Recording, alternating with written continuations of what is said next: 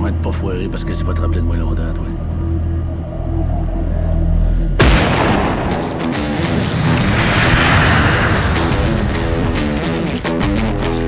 Il n'a pas eu le contrat. Il est en route pour le bureau, lui, au moins, là, que je lui dise qu'on l'a collé senior. En passant, c'est pas moi qui annonce qu'on l'a dehors. Arrange-toi pour qu'on ait tous les documents juridiques à y faire signer lundi matin, pour qu'on s'en débarrasse une fois pour toutes. Putain, mais tabarnak. Si jamais c'est nous autres, ça a été là en bas. Étant donné qu'on a une bonne idée, c'est qui, hein? C'est qui? Et Gilles, voyons.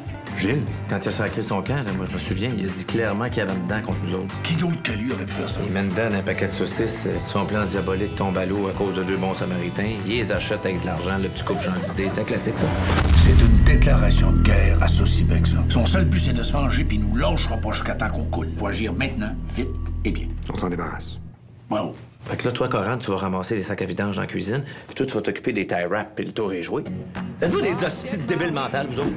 Chez nous, mes otages mangent comme dans un 5 étoiles. J'utilise juste des aliments frais pis bio. T'as-tu un forfait 2 étoiles? Non, malheureusement. Là, je vais t'enlever ta muselière, mais si tu cries, je te mets dans la chambre froide avec mes peaux maçons. Je t'avertis, c'est plate.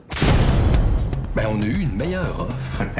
Tu bluffes. Moi, je vous dis, ce gars-là, c'est un professionnel. Je suis sûr qu'il veut pas aller en cours, moi. C'est un gars qui veut faire une pause à cash en dessous de la table. Tu Conrad? Mitraillette. Le kidnappeur, il avait l'air de quoi? Oh, il avait l'air fâché en maudit. Hein? Coran, qu'est-ce qu'on fait, là? Arrête! Laisse-moi réfléchir 2 secondes! Tu travailles pour qui? Pour Saucibec.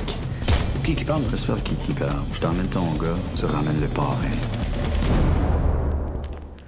Tu réalises pas, Coran, qu'on a peut-être enlevé le parrain de la mafia? Je le sais pas, Richard, mais je pense que t'es mieux d'arrêter de rire. Je suis pas capable. Je t'en supplie, arrête. C'est sérieux, la situation, là. OK.